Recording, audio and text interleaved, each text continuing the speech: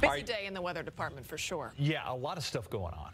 Yeah, especially last night, very busy night. And I want to start with talking about, what really caused that thunderstorm to develop. And it's one of those situations where you just have a few moments, to predict it. We were talking about it last night at, I think it was 5 o'clock, and I said, oh, it looks like this is going to come together and we could see a little development in northern Bexar County. Well, it turned into a lot of development, and so it was all caused by outflow boundary, and outflow boundaries coming together. You hear us talking about that. We use those words all the time, but here's a little explanation for you.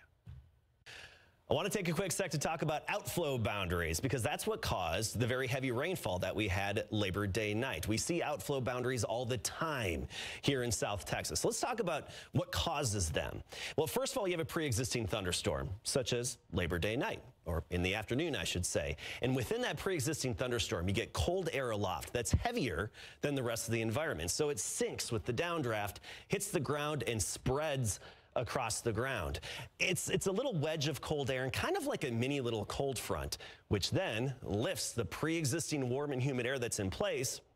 And once that lifts, it develops a new thunderstorm. And with that new thunderstorm, such as the case of Labor Day night, can be very heavy rainfall. And we did have unique conditions that were very favorable for the development of the new storm, along with actually 2 of these boundaries that came together to really enhance that lift. That's a little bit about outflow boundaries. We've seen them before, and we'll see them again.